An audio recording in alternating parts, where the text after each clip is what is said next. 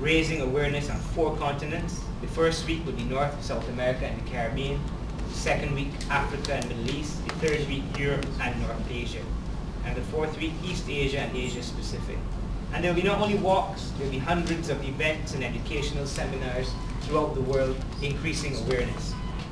And the venue for 2014, the start and finish will be at the Bay Street Esplanade, right opposite government headquarters and right in front of our pristine beaches for the whole world to see. And the route this year is from the Esplanade and loops through Bridgetown and back. We want to thank our running guru, Mr. Eric Clark, for his preparation of the route last year, and who has been instrumental with the team in adding this year to this year's walk for the very first time, a timed 5K run with great prizes, I'm told. So all the running enthusiasts can enjoy. Mr. Clark is very passionate about running. He's even here at the head table in his running gear, providing me with a printout of the map. I know he's upset with me by just talking about the route through Bridgetown and back, because he had to go painstakingly and measure all the corners, paint the route, put the 1K, 2K, 3K, 4K, 5K mark, make sure the water stations are there. So he's very instrumental in making this a success, and we want to thank him for his efforts. So whether your step is a peaceful step or a purposeful step, let September be the month we all do our best to increase the awareness about these below-the-belt cancers. They've even renamed it Steptember, because the step doesn't have to be a physical walk. It can be steps of just increasing awareness online, social media, posting a picture, telling your friend get her pap smear, simple things. And one step can make a world of a difference. Breast cancer, well, it is true that breast cancer is the #1 women's cancer in the Caribbean. And if you look at the mortality in red, blue is the incidence, red is the mortality. Less than 25% of women diagnosed with breast cancer will die as a result of the disease.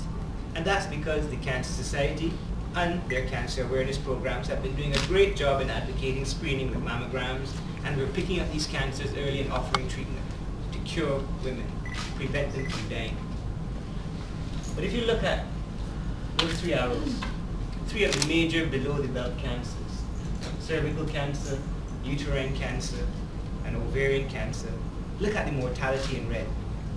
Over 50% of women diagnosed with cervical cancer here will end up dying because of their disease. More than 60% of women with ovarian cancer will end up dying because of their disease. And if you looked at these 5 cancers collectively, the incidence is just as much as breast cancer, but with a higher mortality. Yet we don't hear as much awareness about it. And this movement to end women's cancer is supported by, internationally, by gynecologists, gynecological oncologists, doctors, as well as cancer survivors.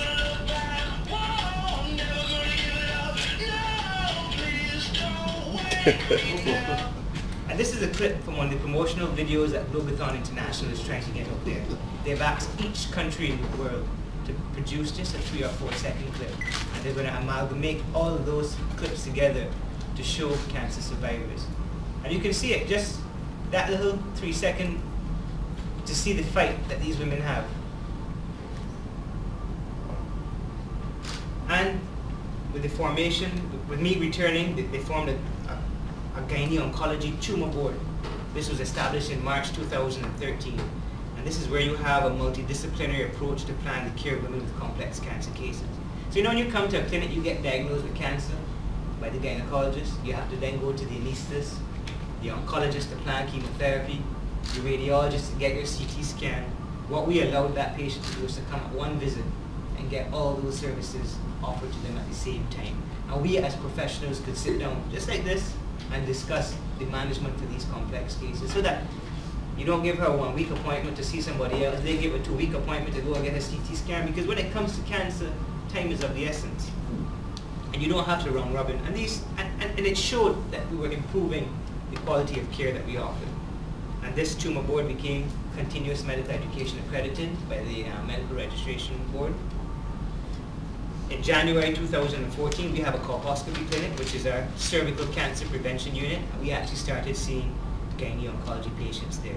It's a smaller setting, and you may be wondering why a smaller setting, but it allows the patient to receive specialized attention in a comfortable and personal manner without having the added stresses of a busy general clinic catering to scores of patients, pregnant patients, patients with fibroids, diagnosed with cancer, very sensitive. And then coming into that close-knit area, you form a personal relationship. So you're no longer a patient, you're a family leaving it.